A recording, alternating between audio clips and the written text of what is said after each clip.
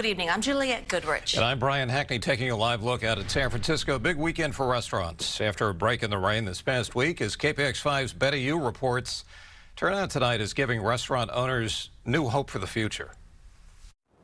Tonight, outdoor dining brought a kind of energy and vibrancy to the streets of San Francisco that people had not experienced since late last year. Packed restaurants are giving owners hope and a desperately needed boost in business. For the first time in nearly 2 months, outdoor dining literally lit up the streets of North Beach. Virtually every corner was buzzing with activity tonight. After temporarily closing for most of the stay-at-home order, the kitchen at Tapa's restaurant Basque is busy again, and customers are socializing over dinner on the sidewalk.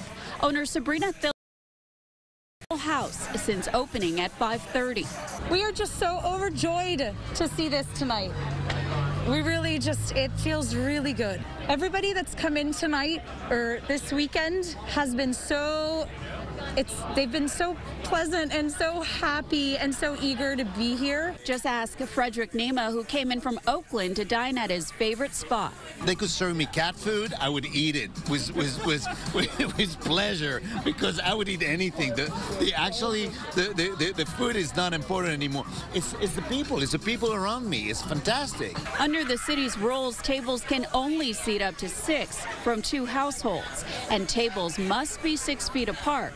It was a similar scene in the East Bay today. Restaurants were full of diners in downtown Pleasanton.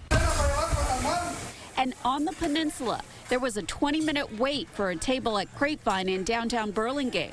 Cooks and servers were nonstop all night.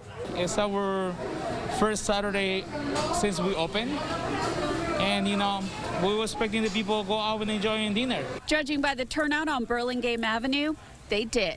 We think the setup is really nice, and we were just saying we hope that they will keep it this way in the perpetuity. There's a social element to outdoor dining and also just being with your family, so it's nice to do it again, and it's also nice to support local businesses. Betty Yu, KPIX 5.